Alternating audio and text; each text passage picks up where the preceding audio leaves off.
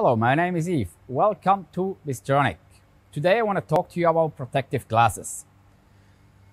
So here we have some material that we're going to cut, and that's our cutting head. So our beam is coming, touching the material while cutting or piercing.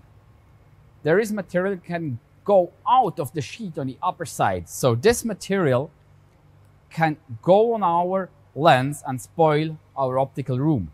To avoid that, we added here a protective glass. So now the dirt will go on this protective glass and protect our optical room. This is a wear part that you have to replace from time to time. Of course, while replacing this protective glass, there is still a risk of contamination of the optical room.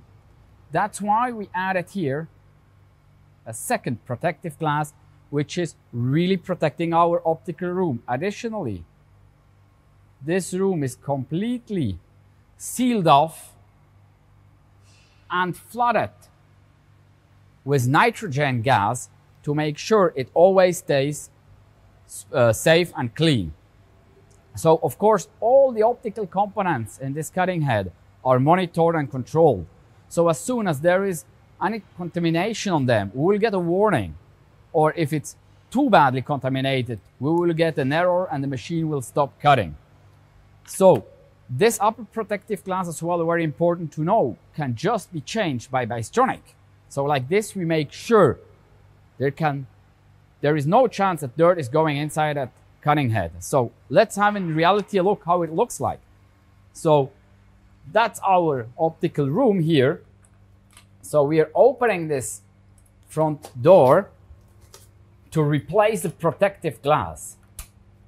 So we take out this protective glass cartridge and we bring in a new one. So you get always two of those cartridges with each machine. So it's quite easy to replace. The upper protective glass is just slightly above. And of course, for the upper protective glass, you need a special tool to replace it to avoid any risk and any contaminations. So you see, it's quite easy to replace the protective glass, quite fast and quite safe. Thank you very much for watching and have a good day.